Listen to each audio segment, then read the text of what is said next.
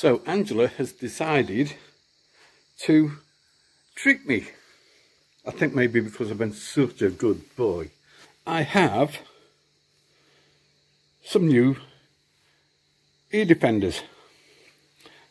The others was the plastic on the ear part here was all breaking up and you couldn't replace it.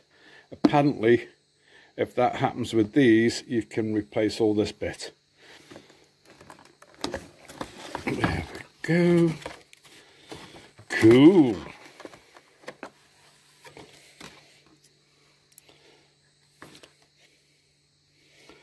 Bluetooth it to your phone, so you can listen to music off your phone or listen to the radio. We can't really listen to the radio here because signal's not that good, but also answer the phone. So how cool is that? What's the name? Citico.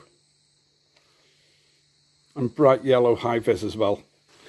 So we will get mowing because we still have blue skies. The ground is drying up and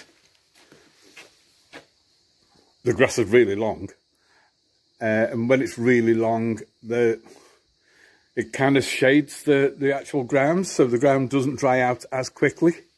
So it is still quite wet, the ground.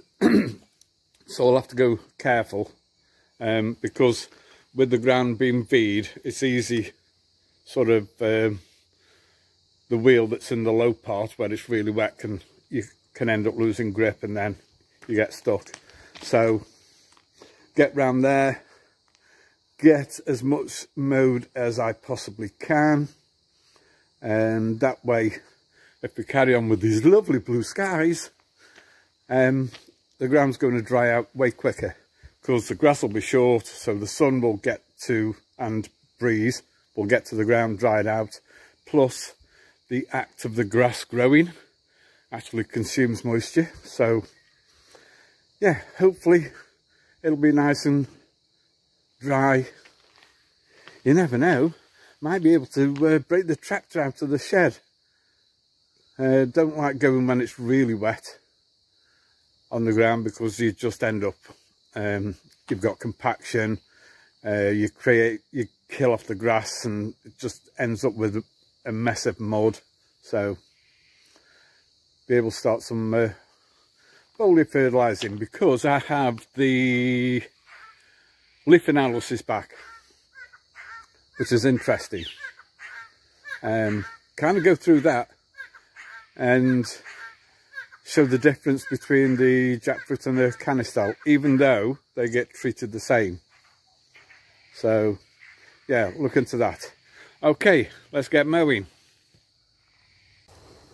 Good. Ooh, hang on.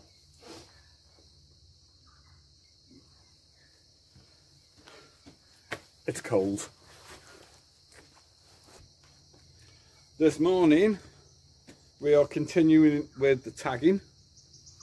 So tagging the fruit, change of colour. We're tagging them. You might have seen like pink, what look like ribbons in the trees. So when we're tagging them, we are tagging, let me turn into the sun, not as it were, let's say each month has got 4 weeks, but those 4 weeks, I'm not tagging them the 4 weeks of April, say. I'll look forward to when they'll be picked. So pink is for the 4 weeks of September. These will be for the 4 weeks of October, and then we'll change to another colour for November and so on.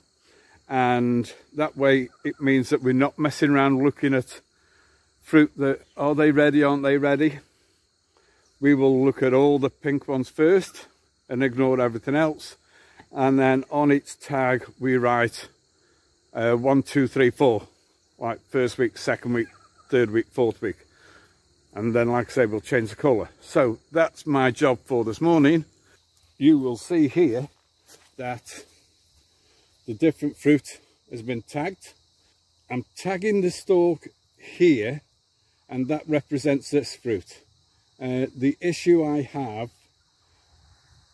I did initially put them on the actual stalk, but I found that they kind of rested down like that, covering the fruit, which may well affect the pollination. So that's why I started doing it here. If I tied it tighter so that it couldn't slip down over the fruit, then you've got the problem of, as it grows and the stalk gets thicker and thicker, I'd potentially be strangling it. So these are marked here. We have another fruit here that's just come. So we're now on yellow. Mark it with a number 1.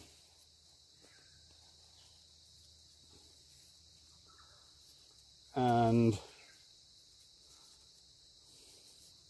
tie this off here. Now,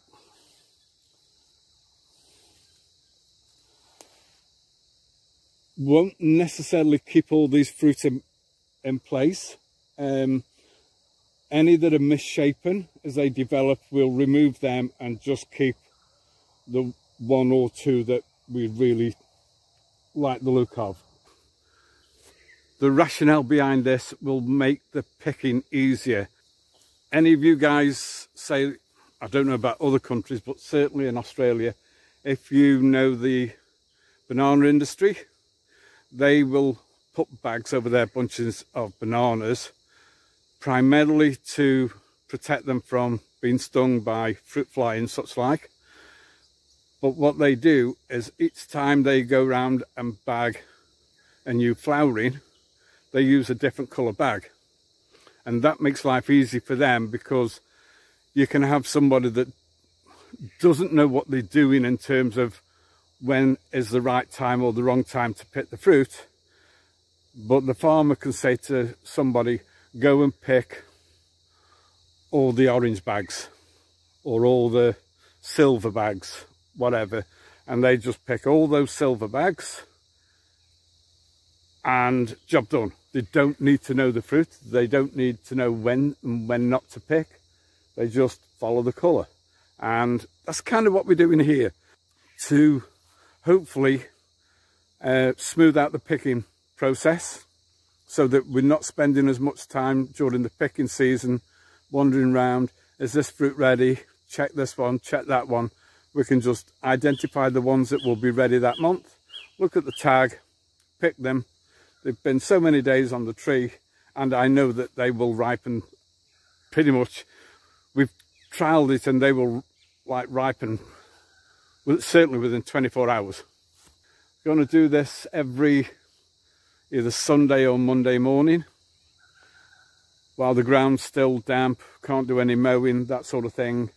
It's too late in the morning to do any foliar spraying, so that is the plan. If it works, we'll find out come the end of the season, the end of the year. It'll be interesting to find out how much easier it makes life for us. Okay, so if I can zoom in a little bit. So the fruit there that's on the side branch, that's very close to where it joins the main upright trunk. So more than happy for fruit to be there, because it's really close and there's enough strength there to carry a heavy fruit. So just up here we have fruit set. Now if you were using everything as a green jackfruit that only weighs say 2 kilo, 2.5 kilo, that branch would take that, but it's so far away from where it bifurcates from the main trunk. No, that wouldn't carry a 10, 12, 14 kilo fruit. So